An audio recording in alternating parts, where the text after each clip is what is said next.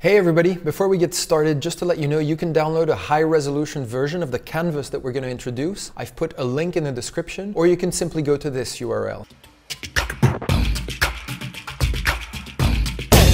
Let's jump into it. The press tends to focus on the latest academic findings of AI, and at Growth Tribe, we like to focus on the low-hanging fruit, the practical and more tangible uses of AI for marketing and growth. The stuff you can start applying tomorrow. If you haven't already done so, please check out the earlier videos where we actually address these easy, low-hanging fruit applications of AI for marketing and growth. Over the course of the last year, through the trainings that we've delivered and through the use cases we've worked on, we've developed an AI canvas, which will allow you to determine whether you should apply AI for a business case at all and ensure a good scoping and preparation of an AI project. Although other canvases exist, we believe this one best meets the needs of analytics translators, domain experts, marketeers, heads of growth, and data scientists alike. So here's a quick overview. The canvas is separated into 5 columns, which should be covered from left to right. First, the business side of things, then the data, then the actual testing phase right in the middle. Next is the evaluation phase to see if this is actually working, and finally the action phase when you have a model that's worth implementing. We've also added a practical little indication of which sections are the most difficult and/or the most important with this little yellow dot. You'll probably need to look out for these sections as they're more critical and they typically require more time. First of all, the business, and funnily enough, this is actually a very often overlooked part of an AI project. We've often said that data science shouldn't be left to data scientists alone. It should also be in the hands of domain experts or heads of departments who understand the business implications of running an AI project. Check out this video where we talk about a new role called the analytics translator,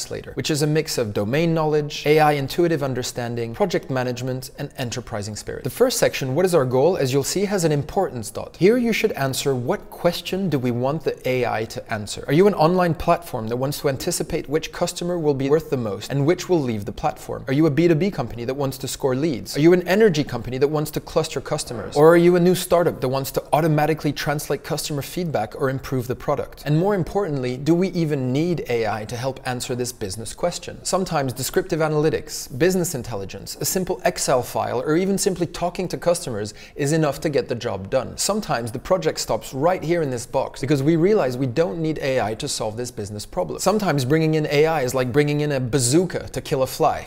Of course, don't kill flies. For a great list of questions that we believe AI can help answering, go ahead and check our navigation cheat sheet on this URL. The next section is project priority, and this is an absolute showstopper. One of the top 3 reasons why we've seen AI projects not come to fruition is simply because they were addressing an issue that wasn't a priority for the organization. AI projects involve time, commitment, and multiple stakeholders. If you work on something that's not a high priority or high on the roadmap, you might not get the internal buy-in and the stakeholder support to make the project successful. Make sure you work on something that matters, something that you can showcase internally. Which leads us to our next section about possible blockers. What possible hurdles or blockers should we expect and begin to alleviate? Access to data, access to automation tools, privacy issues, lack of resources, poor team commitment, pushback from other departments. List anything that could block your project. Which then leads us to stakeholders. Which internal people and stakeholders should we involve early on to remove possible blockers and to get support? Some usual suspects are CTOs, chief data officers, product owners, executives, but also sales, marketing, UX, or CRM teams. Now that we've validated that this is a valid project to work on, and now that we think we can get company buy-in, it's time to move to the oil of the project, the electricity of the project, the actual data. We begin with the most essential part of this column. In some regards, this is a throwback to the what is our goal box, but it's a bit more precise. What specific outcome are we looking for? In the case of prediction models, what metric are we trying to predict? In the case of clustering, what patterns are we looking for? In the case of natural language processing, what are we looking for in the text? Sentiment, topics? In the case of image detection, what are we trying to uncover from a tensor of images? Now, based on this outcome that we want to achieve, what data or data sources do we need in order to achieve this outcome? In this section, I'd suggest not limiting yourselves to what you think is available. Really focus on the data that you would want in the ideal scenario. Sit down with your team and start listing them on a whiteboard and try to be as creative and even as unrealistic as you want. Now, this next section is going to be the data reality check. And as you can see, this one has an importance dot. It's critical and difficult. Based on the data that we want, what do we actually have at the moment? And how is the data actually structured? This is the part where you need to involve other people who manage the data within the organization. And typically, the larger the organization, the more people are involved. Critical question here, do we already have all of the data? Or do we need to start acquiring it? Do we need to start gathering it? And by the way, in this section, you'll usually realize that you forgot a few key stakeholders in the stakeholders box. Some of them will start coming to mind. Before we move to the next column, just a quick reminder, you can download this canvas at this URL. Cool, now let's move on to the actual testing phase. In this section, you'll need to use your AI knowledge to navigate the testing phase of the project. Without the right understanding of AI as a tool, this might be a trickier part of the canvas, but that's also why we give training in AI for non-data scientists. So we're going to kick off with how are we going to measure the success of our AI project? What metric will we use to define the success criteria of the AI project? Here we will use conventional measures of success depending on the type of AI project. Let's give some examples. For supervised learning projects like classification models, we would use recall, precision, or accuracy. For value regressions, we would use R2 scores. For clustering cases, we'd use the silhouette. For natural language processing, we've used the LDA, and so forth. Now, these are some of the things we teach in our courses, and these are learnings that are acquired through a little bit more than a 10 or a 15-minute YouTube video. Next up is pretty specific about what tools and what algorithms we're going to use to try to answer the question of the project. What algorithms are we going to use to reach our outcome variable based on the data that we have? It can sometimes be hard to navigate the wide and complex range of algorithms that can be used in AI projects, which is why we created the AI cheat sheet, which I mentioned before. The next one is really interesting. What is the current human performance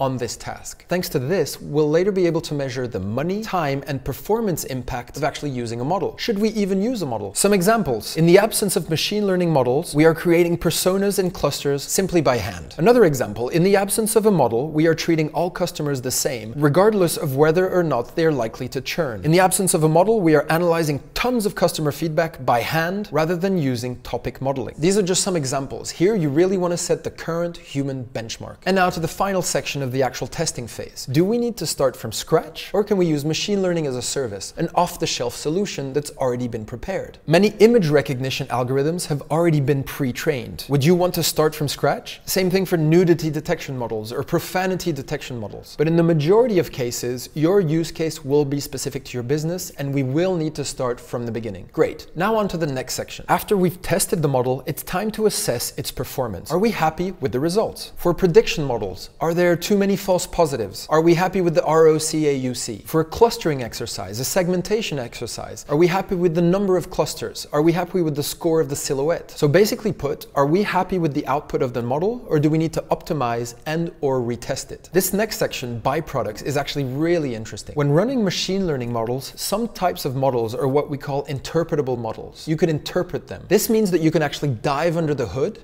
and go into the brain of the model to see how the model took its decision, how it came up with the outcome. This is the case with regressions or with forest, for example. But it's not the case with neural networks, which we call black boxes. Although some people are working on this at the moment, trying to make black box neural networks interpretable. So one great byproduct of interpretable algorithms is that they give us extra information, sort of a nice to have. So for example, in the case of a predictive model, we might be able to see which features, which factors, which variables are linked to the outcome. In an unsupervised model, in a segmentation model, for example, we could see which features and factors are the key drivers of differentiation between the different clusters. Okay, now let's move on to the next part, called interventions to test. And this is where your brain starts to be important again. Based on the outcome of the algorithm, which experiments do we want to start testing? AI models are not like A/B tests. They don't prove causality. You still need to test whether, when live, the automation will have a positive effect. So in this section, you'll need to come up with ideas for new features, new offers, new campaigns, new nudges, new copy, new marketing or product or sales efforts that you want to run based on the outcome of the model. And then it's up to you to create the experiment so that you can reliably tell whether it had a positive, a neutral, or a negative effect on the metric that you're trying to improve. And in the next section, we would put the results or the findings from that experiment. Did we get an uplift in conversions? Were we able to drive more traffic? Were we able to increase increase Net Promoter Score? Were we able to increase retention, increase engagement? Was the experiment effective? Now let's move on to the fifth column, the last part of the canvas. Now we're in the action part, the part where we take action. In the first section, it's about automation. So if we're happy with the model, do we actually want to automate? This can be, for example, automating lead scores with a direct message to the sales team, automatically putting customers into clusters once they hit the website and do enough actions, automating a recommendation engine, automating your topic modeling algorithm to understand what topic a customer on a chat is talking about. This is the part where all your hard work and research can finally be duplicated and systemized and automated. So you've run your experiment, you've done your AI test, and the results are interesting or even amazing. But how to communicate this to other people within the organization? You need to start asking yourself that question. This is where you gain love and traction and internal evangelization of this AI way of working. Do you need pivot tables showing the churn rate per account type and user type, the list of primary features related to churn? If you've created new customer clusters, give them meaningful names that everyone will understand and describe those personas based on the most important features. To ease visualization for key stakeholders, use graphs and charts that they can easily understand. And then the last section, which also has a dot, is about driving adoption. People shouldn't be dependent on you to be able to keep running and optimizing this model. How do you drive more AI adoption within the organization? And although this is a continual, non-stop process, we have included it in the canvas. How do you make sure you're not the only one who can run this model? At least another person, data scientist, or somebody within the specific department should be able to also train and test and run this model. So the basic question is, how are we going to bring other people on board to be able to understand this and run it themselves? So that's it. I hope you enjoyed this journey through the AI canvas. As always, please support us by commenting and subscribing, and we'll see you really, really soon.